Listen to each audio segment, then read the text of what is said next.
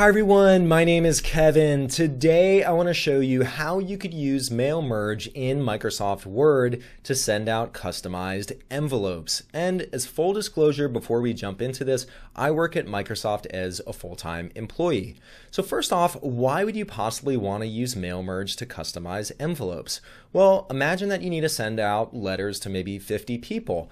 What you could do is you could go through, you could set up in Word, you could create your envelope, and you could go through one by one. You could paste in the name, the address, the city, the state, the zip code, all the address information, and you could go through one by one, enter it in, print it out, enter it in, print it out. But that's going to take a long time. If you're doing 5, 10 envelopes, sure, why not? Go ahead and do that. But let's say now you're doing like 100 or maybe 500 or maybe even 1,000 envelopes. The last thing you want to do is go through one by one and have to create envelopes. This is where mail merge comes in, and it can help you. Basically, what you could do with mail merge is if you have a list of all of your addresses that you want to, put on an envelope, you could have Word go through using mail merge, and it'll automate that whole task for you. It'll just go ahead, insert all the addresses, and print out all the envelopes for you. So all you really have to do is get things set up, and then you're good to go. Sound great? Well, it's actually really easy to do, and today I'm going to walk you through step by step how you do that. So let's go ahead and jump on the PC. Here I am on my desktop, and I have Microsoft Word that comes with Office 365. This is the latest and greatest. But if you have 2019, 2016, 2013, or any older version, mail merge has been around for a little while, and you should be able to do this. So what we're going to do, the first thing is let's click on a blank document, and we're going to land in the blank document. And the secret to doing a mail merge is to clicking on this mailings pivot on top. So let's go ahead and click on mailings. And the easiest way to do this is to use the mail merge wizard. So I'm going to go ahead and click on start mail merge. And you have a lot of options up here, but what we want to do today is we want to jump into the wizard. So I'm going to go ahead and click in the wizard.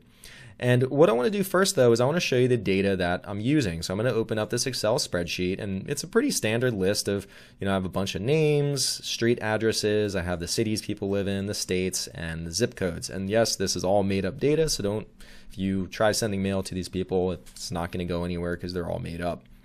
But imagine I had to go through one by one and type all of these into an envelope. That would be very, very painful, and we want to avoid that. Okay, so that's what my data looks like. Back to Word here. And what you'll see is within this mail merge wizard, it says, what type of document are you working on? Well, today we're working on an envelope. So I'm going to go ahead and select that. And let's click on next. So starting a document, change document layout. Sure, let's do that.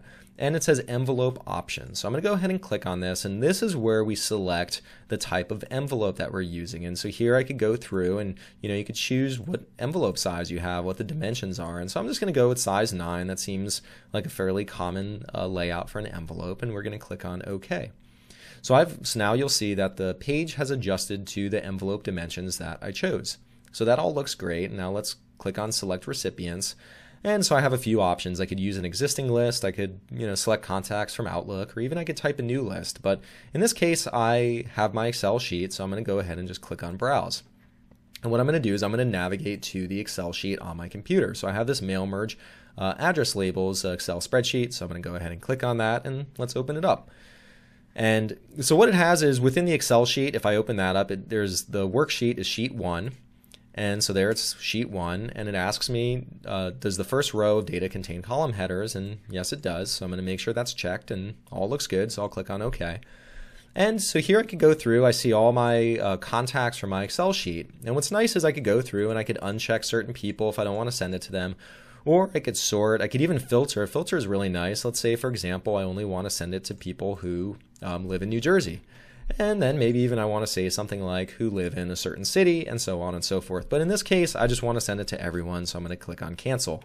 I could also find duplicates. I could find the specific recipient, or I could even validate addresses. So pretty rich functionality here. But like I said, I just want to send it to everyone, so looks good. Let's click on OK. So I've gone through, and now let's arrange my envelope.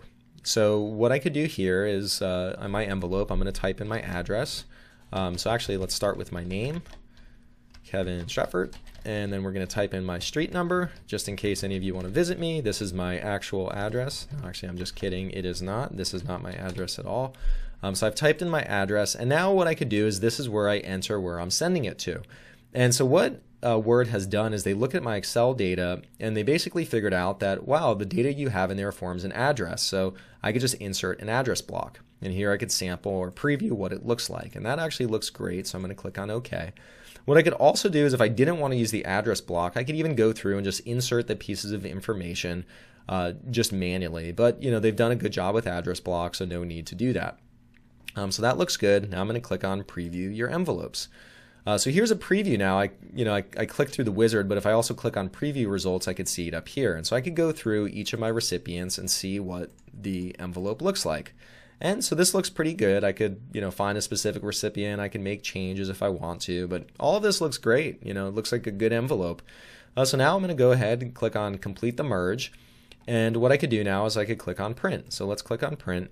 And I could print all of them, but I have 52 of them, so there's a lot of stuff to print. So maybe I'll just print the current one just to show you what it looks like. So I'll go ahead and click on the current record, and then I'll click on OK. And I'm just going to print a PDF just for this example, so click on OK. And so let's just give it the descriptive name test3, and I'll go ahead and save it. And so now I'm going to go ahead and minimize Word for a moment and minimize Excel, and let's click into test3 to see what this looks like. So here it is. Here's my envelope that would have printed, and so it has my address up here, and then Bob Jones's address. And if you went through and printed all the records, it would go through, and you would have 52 envelopes or however many envelopes you want to print out. But the really nice thing is Word would just insert each address into your envelope, and so there's no kind of manual copy and pasting into an envelope in bulk. So it really simplifies life quite a bit. Hopefully this video was helpful. Hopefully this showed you how to use mail merge to customize envelopes. If it did, please give this video a thumbs up. If you want to see more videos like this in the future, I do a lot of tutorial, how-to videos to help you learn how to use different software products. Please hit that subscribe button. That way you'll get a notification anytime new content like this comes out. And lastly, if you have any other video ideas or anything else you want me to cover in the future, please leave a comment down below. I read them and I'll add it to my list of videos to create. And hey, that's all I had for you today. Thanks for tuning in. I'll see you next time. Bye.